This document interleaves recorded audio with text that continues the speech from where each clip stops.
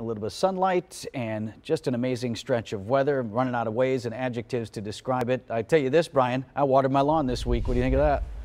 Ooh. Get out of here. You feel wow. busted out the sprinklers. Getting a little dry out there. In November. What do your neighbors think? You nut. You know what they think.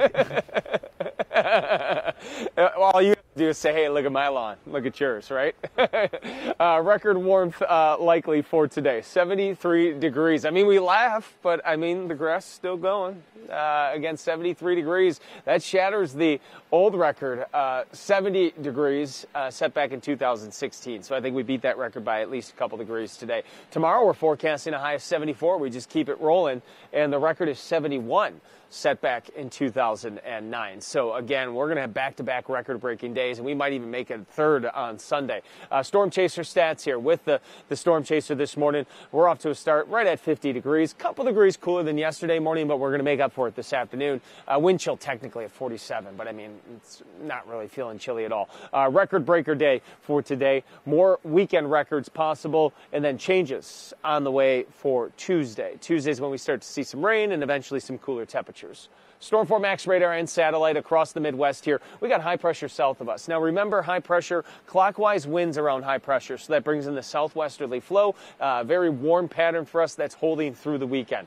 Scattered clouds overhead this morning, but eventually we're looking at mostly sunny skies for today. This afternoon and evening, you're headed to a high school football game. Again, we're looking at quiet conditions, a little bit breezy this evening and overnight tonight. Winds will be about 10 to 15 miles per hour. A little bit more wind on Saturday as well. Again, we're looking at a beautiful day. I mean, I'm just trying to find things to complain about, I guess. But if you plan on raking some leaves, that wind might make it a little bit tricky during the day Saturday. And then on Sunday, more the same. Southwest breeze, mostly sunny skies, looking fantastic. Okay, your forecast for today, a high of 73, mostly sunny, record warmth for this evening. Backyard fire forecast. That's what I'm doing.